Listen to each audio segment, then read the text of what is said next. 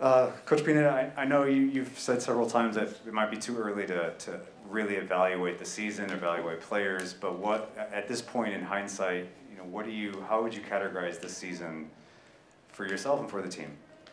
Well, obviously not a good season because we didn't at least make playoffs, which for me should be a must for our franchise, because our standard is higher than just making playoffs. That's for sure. So in that sense, it wasn't a good year for us and for me personally as a coach.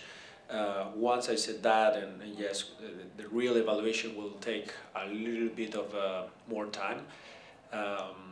I can tell you that many things happened to this team throughout the season. It seems when I started to kind of think how I'm going to analyze the season, it seems like there are like 3 different teams out there. The ones we started, then the injuries came, and then we played kind of in the middle of the season with a different team, and then at the last part we kind of have a little bit more consistency. So it's hard to evaluate the whole season or the players even individually where they lose a little bit their partners, right? So it's really hard for me now even to think how to evaluate the entire season. But we'll find the best way to evaluate everything, and for sure the objective and the beginning of 2023 is now. And now we will think in what we need to correct, what we need to do to make sure that next year is a great year. So I want to say that I really appreciate the fans today. They were all the way with us, and their passion and the way they showed today, even without anything to fight for in terms of playoffs or no playoffs, they showed that they care about the team. They show that they support us. So next year will be for them, and we will start today. And quickly, can you comment on Santiago Sosa's suspension? The league reported that yesterday. Well, first saying that obviously it's not an acceptable behavior or language that we want here in Atlanta United, for sure. That starting with that. So we will make sure that all of us we educate ourselves, or it's a good reminder for all of us to understand what is acceptable and what is not. Once I said that, because obviously that's number one. Number two is saying that Santi knows what he did, knows that that's incorrect, and he apologized already. So I don't think, I think it should be a bigger process for all of us, not just Santi. So I want to focus on that, because you probably know, Felipe, that in our Latin American cultures, those type of words, we were educated a little bit like that. So even though that's not acceptable, because I know that for sure, we have to re-educate a little bit our mindset on those terms, and because I agree with those type of languages not being correct. Coach, a lot of the pre-match focus, 2 questions actually. A lot of the pre-match focus among fans was whether Joseph would start, considering the low stakes of the game, and they're not fighting for playoffs anymore. Yet he didn't. First, why did you decide not to start him today? And second, is Joseph still in your plans for next season? Well, the first one is the last part of the season. I try to use Joseph in the most efficient way, and that's what I try to do. Understanding many things that went going after that surgery that he had in the middle of the season, or well, at the beginning of the season. I try to use him in the most effective way, which is the moments where we are dominating in the games, where we are in the final third. He doesn't need to do a lot of long distance sprints or strides at high intensity, and I feel that that's the best way I could use Joseph in that part of the field, knowing that Joseph is a big player, is a very good striker, but what happened after the surgery, I felt that I needed to manage in that way Joseph. So that's the decision, not just today, but the last few games where he hasn't started. But I still think he was a very valuable piece of the team, because every time he came, the energy in the building was a bit higher, and he brings a lot of energy to create chances, and he carry on with 1 or 2 defenders inside the box, and obviously he scored goals. The last goal he scored against New England is a testament of that, and we were very happy about that fantastic goal that he scored. But my job is to take care of the 11 for 90 minutes. And that's what I try to do, not just this game, but in the last few games.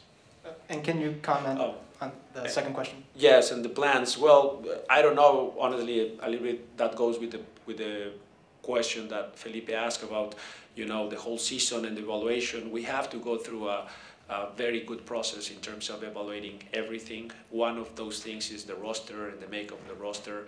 Part of that is me, part of that is in conjunction with Carlos because he knows contracts and all that. So we will have meetings and we will let you know, at some point probably what are the plans and we will see.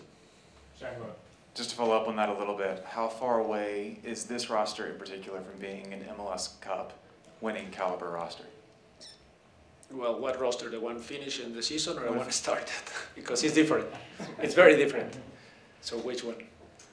Both. Both, okay. I feel that the first one that started was closer a little bit than the second one. The second one came out of a little bit the necessity due to many injuries, and we tried to redo a lot of things without a lot of salary cap. So we tried to do what we could. Some of those players that came in were very positive, were obviously good signings for the team, but I feel that, once we regain or recoup Brad Goose and Miles Robinson, Ossie Alonso, and the stability of the team is better, and I think that's a championship caliber team. Obviously, we have to see in other positions where we can even improve the team, but that will be part of the analysis that I've been telling you. Yeah. Coach, you mentioned that this team was almost like three separate teams that you had to coach this year. The one in the beginning that you started with, the one with the injuries that you had to navigate, and then the one here at the end of the season. How much of a challenge was it to coach these three separate teams throughout this entire season? How much of a challenge was it? It's a very good question, actually, because part of my reflection that already started probably in the middle of the week was, after all the injuries and all the dysfunctional things that happen, right? Because we have to say it's not just Miles, Ossie, and Brad. It was in the fifth game, it was Rossetto and it was Joseph, and then at some point in the middle of the season, three fullbacks at the same time missed at least 9 games altogether. So it was kind of what we planned in preseason, the type of football we wanted to play. Even the goalkeepers, for example, Rock or Raul, they didn't train the whole preseason to know how we were playing out from the back or unbalancing the opponents and the movements and the tactics that went in behind throughout the preseason. And then I made the choice of continue with the same style and the same identity of the team, because it was going to be very hard for me to tell them, okay, no more player from the back, no more possession-based team trying to unbalance opponents, breaking lines. Let's play direct. And I don't know if I had also the players to do that style. So I prefer to stick to what we did in preseason.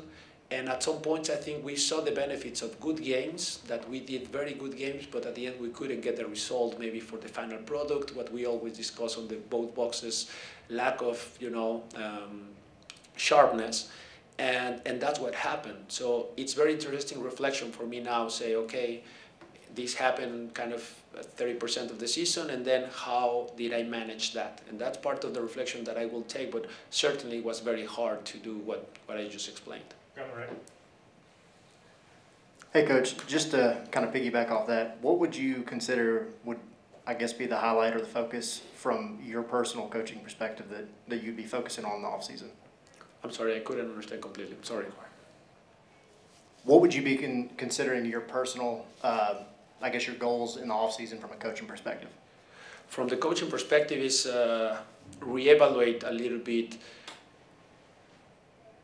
what's the best game model to succeed with Atlanta United based on the players that we have and the ones that we might bring.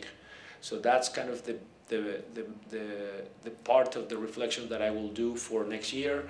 Then a little bit talking about methodology and some of the cultural improvements that we did in our building and how we are going to even improve that to create an even more professional environment for our players, to be a bit more accountable for things that have happened in terms of management and discipline and stuff like that.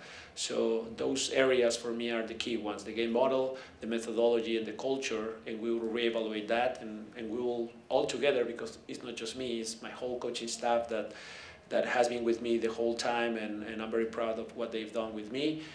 They will help me for sure to arise in a better way next year. Felipe, last one in English.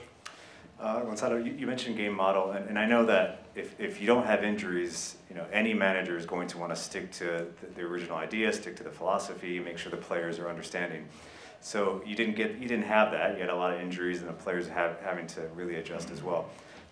Are you willing to perhaps in this off season and moving into 23 adjust a little bit? Like, I know you want a style, but do you believe that in evaluating a game model, it could change the way that this team plays next season?